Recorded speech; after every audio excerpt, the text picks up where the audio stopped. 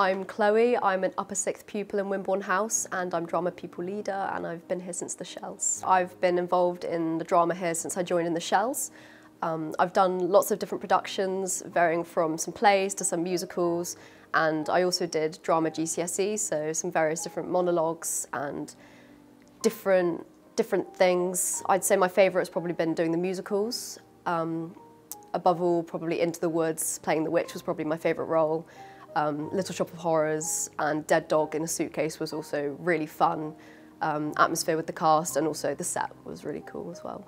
My role as Drama Pupil Leader involves working with Mr. Jackson and my other Drama Pupil Leader, Johannes, to try and kind of just maximise what we can do here with drama and try and get as many people involved as possible.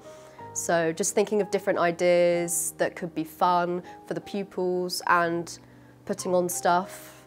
Like one of the ideas we had was for potentially a script writing competition, which it was just really just about brainstorming different ideas and trying to come up with the best way to just generate fun in the drama department.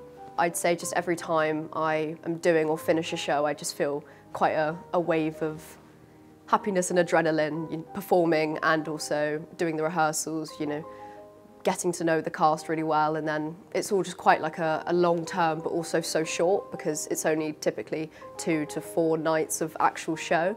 So I think it's always fun getting to know everyone in the cast and also performing the show, but it is quite sad when it comes to an end, but you do feel quite accomplished. I plan to go to uni. I'm not sure where yet because I haven't received all of my offers, but I'm hoping to study law with French and do a year abroad in France. In the Christmas term, we had Daniel Ings, who is an actor, and he's currently in The Gentleman, a Netflix series, if anyone has watched that.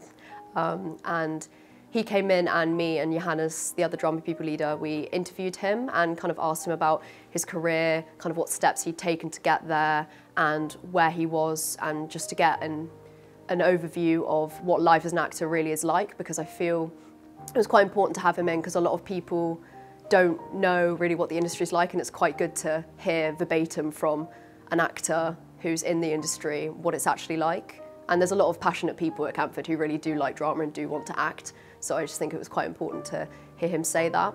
What I learned from it was the kind of conversational style it was kind of a podcasty style interview. It was just us up on stage there with Mr. Jackson and Johannes, me and Daniel Ings, just basically having a bit of a chat in front of an audience. And everyone really enjoyed the talk, I think. It gave us a little bit of an insight into what kind of steps you need to take to get there, and that, if you have a passion for drama, it can take you somewhere. I think Canford has prepared me for life beyond Canford by putting on different talks and conventions, for example, the Careers Convention, in which a lot of Canford parents who had various different careers came in, and you could select who you'd wanted to speak to in particularly your career field. So for law, it was quite helpful to talk to a couple of lawyers and see what their advice would be for what I should be doing. Also just managing all of my different tasks, managing what I enjoy, so the leisure and the work. I think Canford has generated quite a strong work ethic because it's a very busy place. So I think having to do all of that work, as well as things like sport and drama and juggling it all, will prepare me for good time management, and also just various talks to do with university life, gap year, student finance, things like that, to try and prepare us for life beyond Canford, which they can't necessarily force and direct us and tell us exactly what's going to happen, but they do try and facilitate that future for us as well. If I had to describe Canford in one word, it would probably be busy, but in a good way, because there's lots of different things to do.